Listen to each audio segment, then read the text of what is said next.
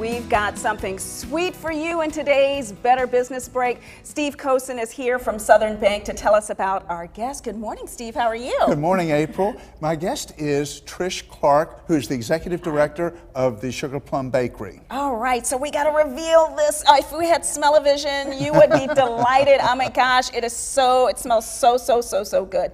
Tell us a little bit, Trish, about all of these delightful baked goods here. Well, we make lots of different baked goods. We have over 40 different varieties of cakes and lots of different pastries and donuts and cookies from scratch and everything.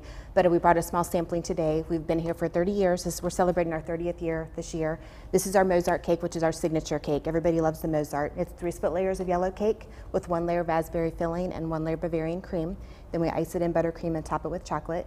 Then we have a wide variety of donuts, but I brought these today. This is our disco donut, and we have a coconut donut, a cherry pie donut, and we call this our zebra donut with the chocolate and vanilla. It smells so delightful and looks so good. Now, why Sugar Plum Bakery, Steve? Sugar Plum Bakery, we approached them about 10 years ago about their banking services, and we found that as an independent bank, a community bank, we could do a lot of good for them, and we've been a partnership ever since. Mm-hmm.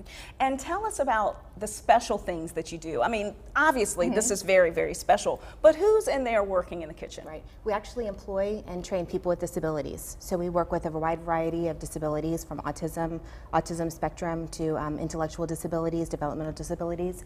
So our guys really do work at the bakery. They have a real job, and they're actually producing the things that you see.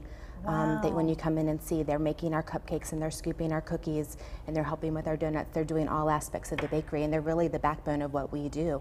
Well, that helped me make a decision to get you guys to do my wedding cake 20 years ago. Now, you weren't there. I wasn't there. You've only been there 16 years. Yeah. But tell me how you've seen it transform people's lives that actually work there at the bakery. It really is amazing because we've been there for 30 years now, so you see the growth of individuals, and we are lucky in the fact that we have a lot of individuals that are still at the bakery. We have one individual that has been there since the beginning of the bakery, since like 1988, 89.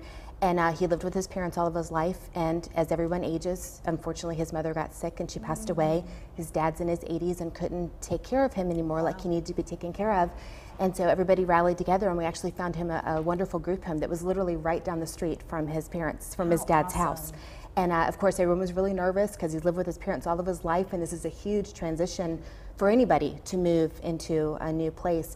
But he's just prospered. I mean, he's just a gift. We set up his room for him before he went there. We told him what was going to happen. He took a tour. He really liked it. He loves the Redskins, so we had everything Redskin for him. Cute. And he's just become part of the home, and he pulls down the blinds at night and takes out the trash and sits at the dinner table with everyone, and he's really become part of that family and that group home, and he doesn't even want to go home and visit his dad anymore. His dad has to come visit him. But that's an amazing story of independence and giving folks a purpose. Yes. And Steve, as you focus on different businesses throughout, why Sugar Plum Bakery? And talk to me about the commitment to the community and how important that is to Southern Bank. Well, to Southern Bank, community service is one of our pillars, and we work very hard to work closely with our business partners and clients to provide the types of services they need. For example, they have a golf tournament each year. We're very supportive of that. So it's not just Sugar Plum, but the community in general.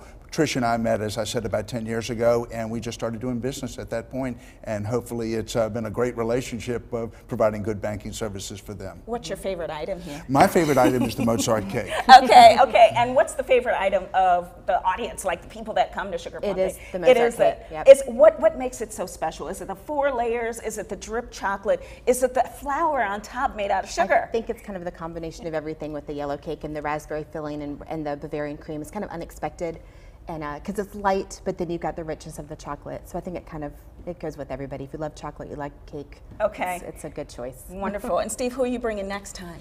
I'm not sure who the next client will be at this point. Okay, it's going to be a surprise. Yes. Well, I can't wait to see you again. Good to Thank see you you. so much. Thank you. Nice to see Thank you. It's good to see you.